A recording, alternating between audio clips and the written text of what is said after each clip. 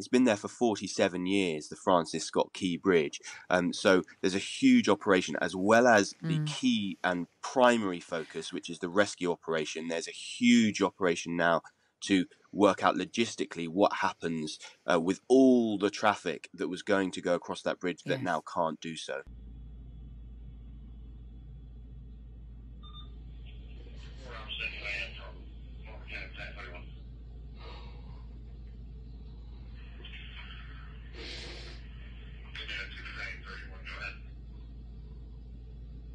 Yes, sir. Our agents starting to arrive over here at the FDA headquarters.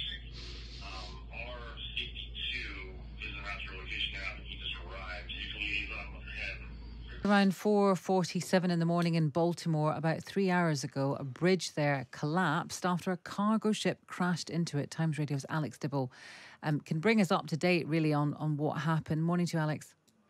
Asma. Tell us a bit more about where this happened and about the bridge.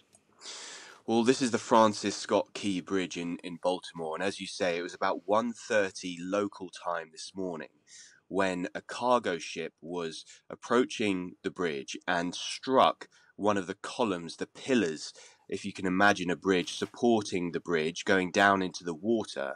And when it struck that column, that pillar, almost instantly the entire bridge then fell into the water, plummeted into the water. Now, there are sort of conflicting reports about the state of the ship.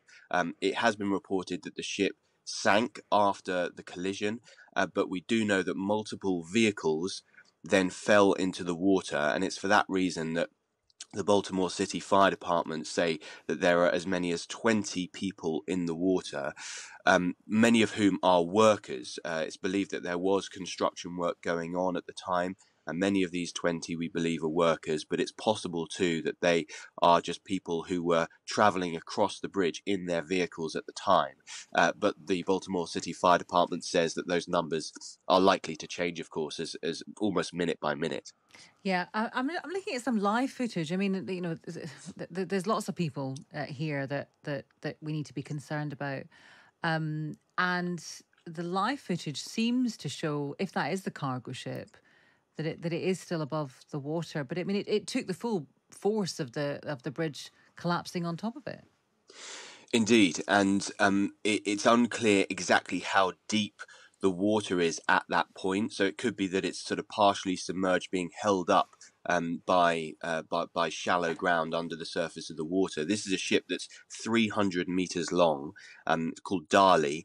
It was on its way to Sri Lanka, passing through this strait of water when it hit the bridge. So it's a very, very large ship, a container ship, and this bridge as well is an incredibly significant part of Baltimore and also the local highway system. It's 1.6 miles long. It's part of the 695 highway. It's been there for 47 years, the Francis Scott Key Bridge. So there's a huge operation, as well as the key and primary focus, which is the rescue operation. There's a huge operation now to work out logistically what happens with all the traffic that was going to go across that bridge that now can't do so. Alex, thank you very much for that. We'll keep up to date on that situation in Baltimore. It's Times Radio's Alex Dibble.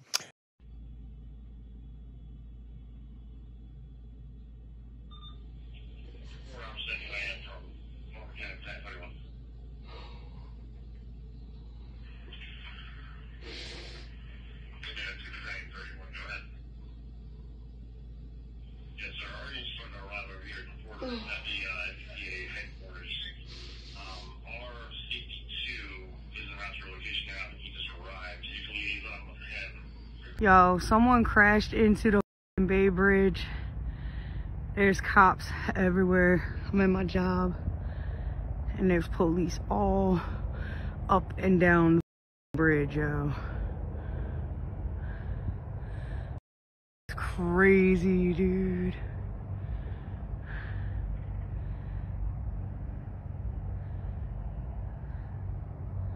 Yo, someone crashed into the Bay Bridge. There's cops everywhere. I'm at my job, and there's police all up and down the bridge, yo. crazy, dude.